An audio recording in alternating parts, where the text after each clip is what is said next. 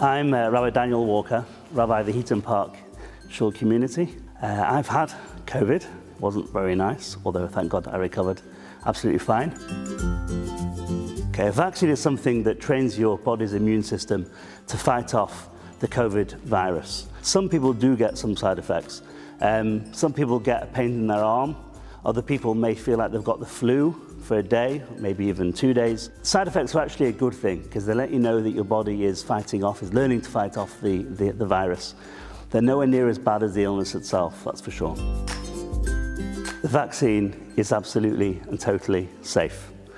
I've had it, members of my family have had it, and I wouldn't have had it if I didn't think it was. All the stocks were pulled out, but the testing was still done, and it wouldn't have passed that testing if there was anything dangerous about it at all. It's absolutely allowed to take the vaccine.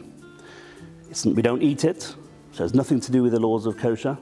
There is nothing prohibiting a person from taking that vaccine. It helps you protect yourself, and we have an obligation to look after our health, and more importantly, it's because it protects other people, and we have a responsibility to each other.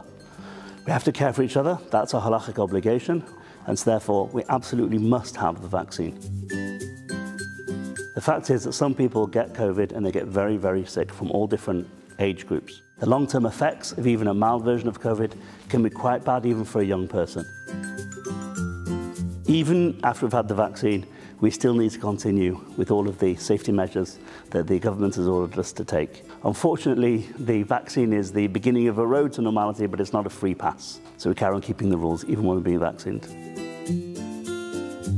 If you're eligible, if you've been contacted, please book your vaccination today. Go to the links below and organise your vaccine. It's really important to protect yourself and to protect the community and to stop the spread of this terrible disease.